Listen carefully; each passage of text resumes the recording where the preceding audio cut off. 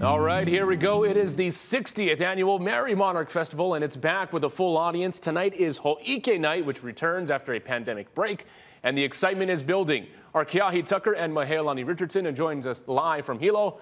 How's it, Keahi and Mahea? Aloha, Mark. Yes, the poo is sounding and the royal court is entering the stadium right behind us. I think you can see them way back there up on stage. They do a very slow walk to their seats and then they'll stay there all night long. It's really a special and unique part of this festival. It is, and there's so many special guests who are here, including Kimo Kahoano and his beautiful wife, Leilani. In fact, they said this is their first time as spectators as the Merrie Monarch Festival. But as we all know, he is known as the voice of the festival. So, ladies and gentlemen, hello, Ikave Q. 74-year-old Kimo Kahoano hosted his first Merrie Monarch Festival in 1981 after being asked by late co-founder Auntie Dottie Thompson. He thought it was for 1 year only.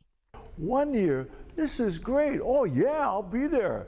More than 4 decades later, he's known as the iconic voice of the Merrie Monarch Festival. I didn't think I had this great voice or anything. Over the years, his co-hosts have been cultural icons, history scholars, and celebrated broadcasters. His mastery of long Hawaiian words with style is legendary, and Kahoano says it's like riding a wave. 1 year, I got this long name for Mr. Lohula.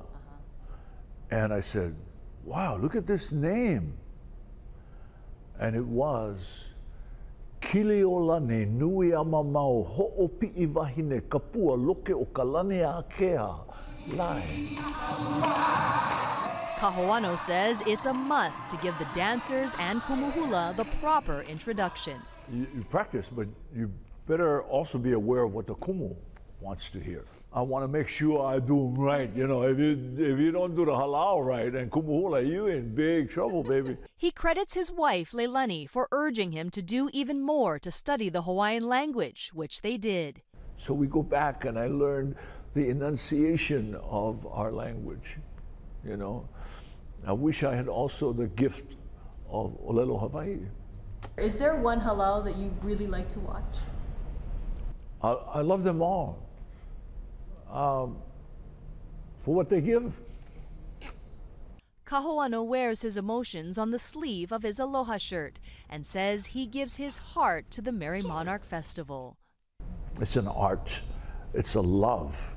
So if you ever see Uncle Kimo, don't be shy, because you may be graced by his call of aloha. Well, Mahealani Richardson at the Merrie Monarch Hula Festival in Hilo, Hawaii.